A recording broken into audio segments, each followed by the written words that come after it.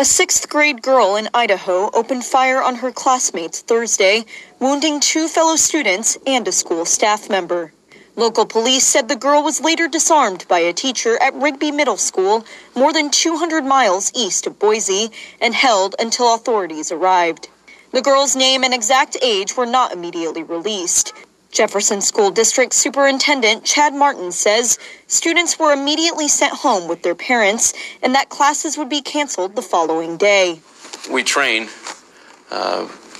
very frequently with the sheriff and also on our own for situations. I don't think we can ever fully be prepared, but I feel like our staff reacted and our students reacted in the best possible way for the best possible outcome. We will obviously take time over the next days and weeks to reevaluate and see where we can continue to improve. Several law enforcement agencies are investigating the shooting, which erupted shortly after 9 a.m. local time. Depending on the outcome of the investigation, Jefferson County prosecutor Mark Taylor said charges against the girl could include 3 counts of attempted murder. Medical staff said none of the gunshot wounds were life-threatening. The school staff member is being treated and released for his injury, while the 2 students are being kept overnight for observation.